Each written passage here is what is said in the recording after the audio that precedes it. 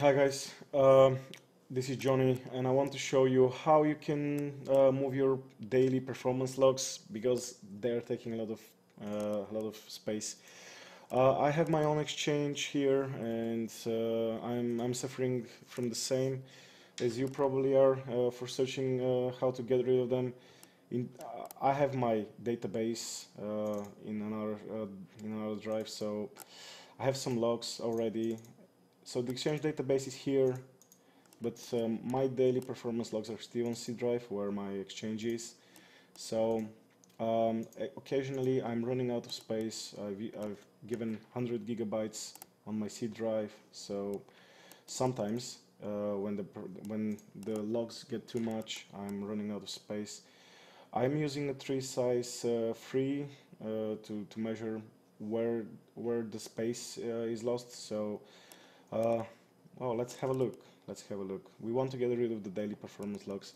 I mean, not remove them. We want to retain them on production Exchange servers. So we're gonna move them to another partition where we have enough space. So yeah, you can see that program files, Microsoft, 23 gigs.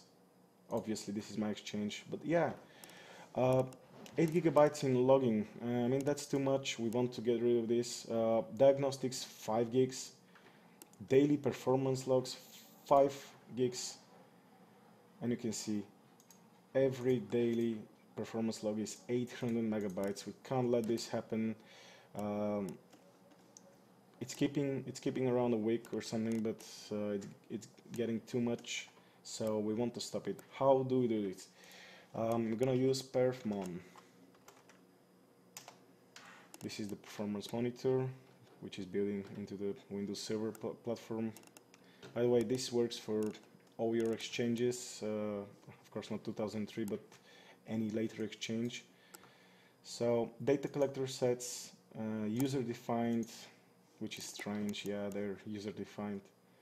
So yeah, these are our Exchange Diagnostic daily performance, and they're running. So if you want to change their path, go to directory, and let's change it from here.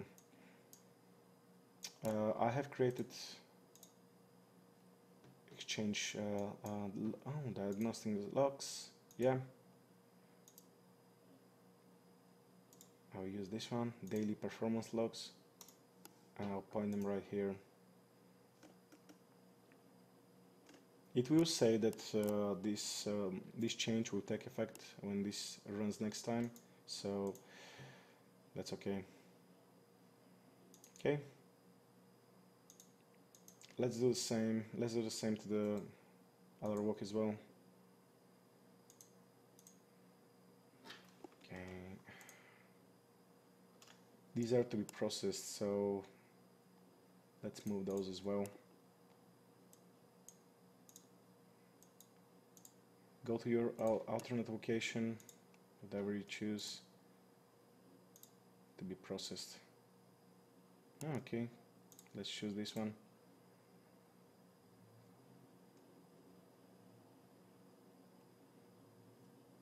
Okay, it will probably say again that it's gonna take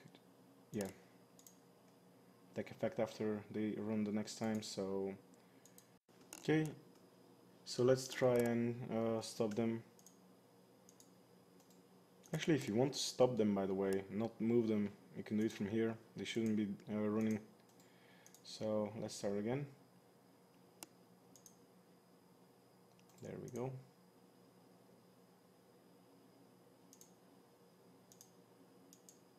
There we go. The output is now D drive, so nothing to worry about.